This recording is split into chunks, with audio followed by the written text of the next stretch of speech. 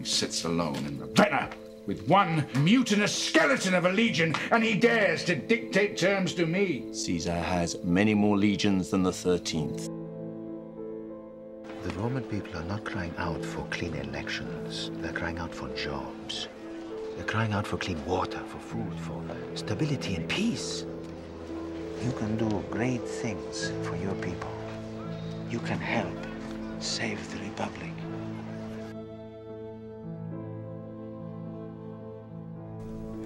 So be assured, brother, if I ever again hear your name connected with murmurs of treachery, I will cut off these soft, pink hands and nail them to the Senate door.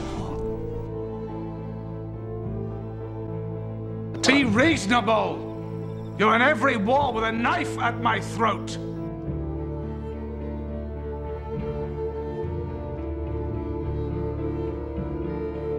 And how fitting that we welcome this new beginning by swearing in the youngest consul in the history of Rome, Gaius Octavian Caesar.